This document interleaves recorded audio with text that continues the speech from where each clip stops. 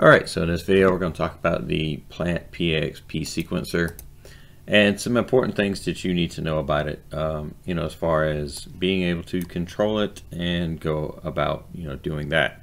Now you can see right here, we're in the basic control aspect and we have the ability to start the sequence, but personally I like to go to the display run so I can actually see what's happening. And what do I mean by that? I can see exactly my inputs and my outputs, and they coincide with my PLC inputs and outputs. So all of my inputs that are going into my P sequencer block and all of my outputs as well.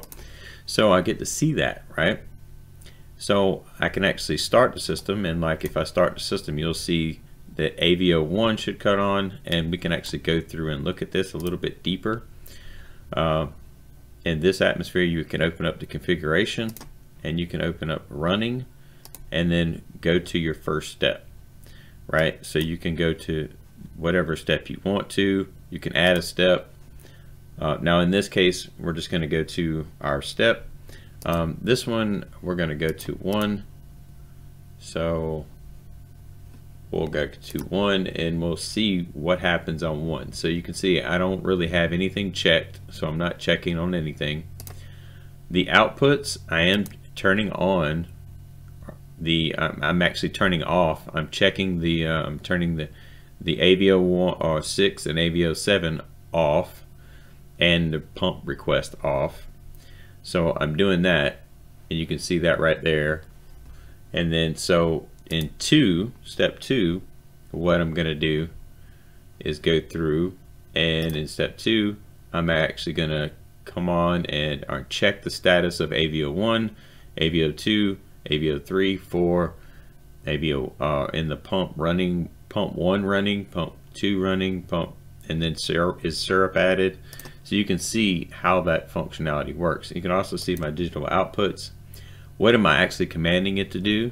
And that's how you actually go through and set everything up. So if I were to start this, what's happening right here is you can see that I have my AVO1's on, my pump is running, my flow is happening, so my AVO3 is on, so I'm having product coming out of this tank going into this tank. So that's gonna hit its set point, right? So when it hits its set point, it's going to have this input. It's called master added. That's the master recipe right here, added. So everything is actually everything that I'm monitoring in step 1, which is AVO1 and AVO3, and that the pump 1 is running and the batch is started. All that's good except for the master added. And so as soon as we hit the recipe, we actually find, hit the point where we're at how much we are supposed to add in this point of the recipe, then we can actually do that, right? So we can come over here and see when the syrup is or the master is added. We can come over here and look at that, and we can look at the OTE for that, and you can see that the current stage is okay. We're looking for 200 pounds, or I believe it's 200 pounds of that. So as soon as it hits that, as soon as this hits 200 pounds, this should come on and then go to the next step. Now again, how is that configured? Again, come over here, then you're going to go here, and then you're going to go to run, and then whatever step you want to go to. So if I want to go to 1, then step configuration. You can see the inputs, what I'm monitoring, and the outputs, what I'm actually telling it to do. So right now we're waiting on the master batch and you see the master batch was added right here. So now we have moved to step 2. So what happened was we can see that the master added right here is high. So when it turns blue, that means it's actually, the bid is high. So if we look at our actual sequencer itself, because you're not supposed to actually program from the sequence, you're going to add your tags into the sequencer, but when it comes down to actually programming the sequence of events and how the steps are laid out, you can do that from the front end. So you can easily see what everything is doing right here. The point of it is the configuration of the whole P sequencer happens on the front end. Okay, so right now we're actually adding, if you look, we're adding the corn syrup right now, and see it added the corn syrup, and then as soon as that happened, it went ahead, now it's going to add the caffeine. As soon as it adds the caffeine, it's going to have that and then transition to the actual mixing stage. And at the mixing stage, then it should have the pump running. Okay, so or the actual mixer running. So we can find out why the mixer didn't run, because we should have start requested the mixer. So let's look at that. We're going to go here, we're going to look at here, and everything did one shot. I think it's the timing of this. What I like to do personally is change this to let's just say this is the power flex, and then we'll look at the input and we'll say, is it active? If it's active, then we know it's good, and then that way it kind of one shots it. So we'll go ahead and change that. Now you can see that that worked. Now we should have started our pump, or started our mixer to mix in that stage. And now you can see the mixer is running. What it's waiting on here is in configuration 4 is it's waiting on the actual time. So it's going to mix for 5 minutes. Okay, so if we look at that and we look at our configuration, we go to running, and then we go to step 4, which we can just open it up in step 1 and then highlight over to step 4. You can just keep doing this till you get to step 4, or you can just again type in the number. But what I want to show you here is what it's waiting on. So I have a time set. So the step wait timer preset, you can see right there, and that equates to 5 minutes. So in that aspect, it's going to wait and have that feature. It's not actually something that I could command a digital output, digital input, analogs, or anything like that. It's actually done from the step itself. Okay, so this timer will be the functionality of that timer, as soon as the step is active, it starts. Okay, so you can see that. Now I do have this bypassable to save time, and I can bypass that. So now it should come in and stop the pump, or stop the mixer. As soon as it stops the mixer, then it's going to wait another 1 minute, and that's the settle time. So we want it to settle. Now we can actually bypass that one as well.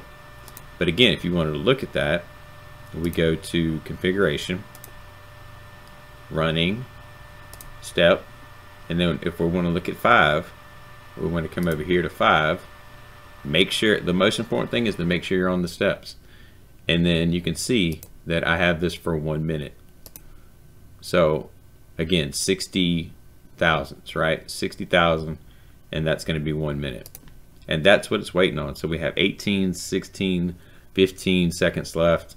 And then as soon as the timer's done, it's going to move over to the next step, which is step 6.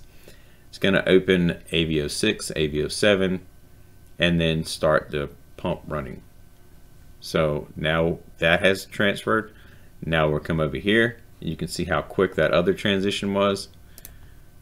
Let's close this. So now what it's doing, it's actually running, it's running the tank weight out of AVO 6 into the pump, out to AVO 7, which is going into the finished product tank. And you can see that what's going out here, or what's leaving the mixing tank, is going into the finished product tank. And then once everything is done, basically we'll have the mixing tank is empty.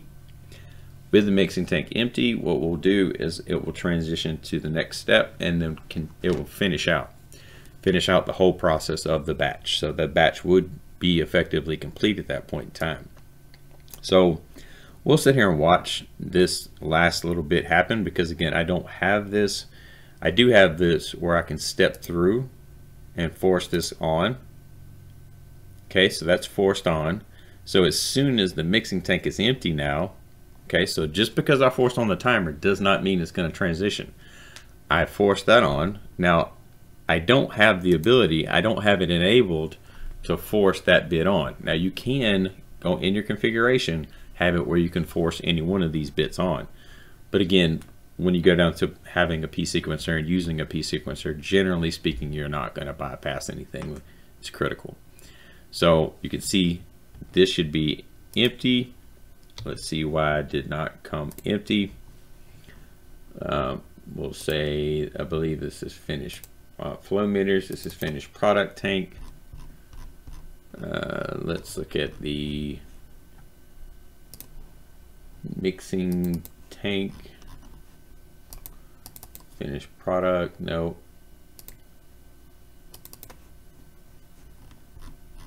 Let's look at the tank. Actually, let's go over here. Look at this, and this is going to be the tag substitution. So this is going to be the mixing tank weight. So again, I was just setting this up on another computer. So mixing tank weight. You can see that, and we can see where it subtracts, and we're looking for a batch complete. So we did not get our batch complete. So let's just go ahead and have that in there, and just say that if it's in step 7, to allow that, and that will clear that up. Okay, so now again, when it comes down to it, it's way without a tolerance, right? It's less than or equal to. So, but now it's not in step 7 anymore, so it changed out of that step. So now we come over here and we can start the batch again. But again, when it comes down to it, we ended up having to fix a problem. So just keep in mind, that's how you kind of troubleshoot and go about, you know, configuring and stuff like that, right? So if you just are looking for the ins and outs of how a P sequencer works with a PlantPAX system, this again is why I made this video, because I was restoring this on a different VM. And again, when you do that, you have to work out bugs and stuff like that. So it's good that the reason I make these videos is so that you can actually see that. You can see that process, because in the real world, things don't work perfect, right? So you have to troubleshoot it, and you have to see what's going on. You have to dig into it. So again, when it comes down to it, that's in this system right here, as simple as it is, it's just basically running 3 ingredients in, and then discharging, mixing those ingredients, and then discharging that into the finished product tank. You can actually see that whole process running. And hopefully, you know, with that said, you know, this was a helpful video to help you understand a little bit more about the P sequencer, and again, how the configuration works. It's a front end system, so don't look at, you know, the back end and start thinking you're going to troubleshoot it from here, because this instruction is not something you can just open up. Okay, you cannot just open this up and open up the logic for this instruction. It's closed loop. PlantPAX is closed on the P sequencer, but it does give you a lot of information online on how to use that. And so just in case you wanted to know, I also have a course on that. But I mean, when it comes down to it, to show you how exactly I did all this, build it from scratch, and the actual heater. I did a heater as well, like a heating system. So it was not just a batching system, it was a heating system. But again, when it comes down to it, if you wanted to know more about that's available as well. But when it comes down to this, you can see just exactly how to do this in a single video on YouTube, right? If you just wanted to know how the P sequencer worked and how it operated, how everything was done, this is how that functionality works. So with that said, hopefully you enjoyed it. We'll see you guys on the next one.